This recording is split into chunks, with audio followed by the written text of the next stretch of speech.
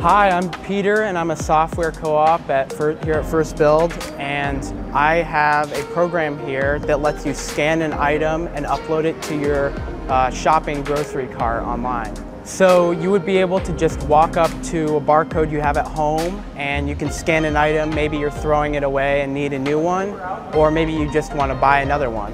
And then after you scan it, it'll show up on your internet shopping list and you can just click buy, and then you'll have all your items already sitting in your cart. So I got this barcode scanner and you can buy it anywhere, but the main thing that I'm doing is working on the code to try to implement using this to get an item sent to your cart. I think this would be useful to people who often forget what they have thrown away when they go grocery shopping, or just do a lot of online shopping in general.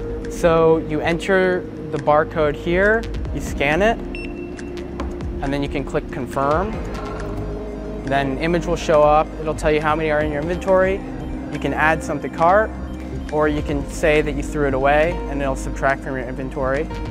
And as you can see, here are the items right here. I added 2 for testing. Right now, this just does one grocery store, but I think something that could happen in the future is this could be implemented to many other grocery stores, and features like seeing what recipes you could make with your current inventory of items could be added. So there's still some work to do, but let us know if this is an interesting idea and if it's something that you think could improve your life.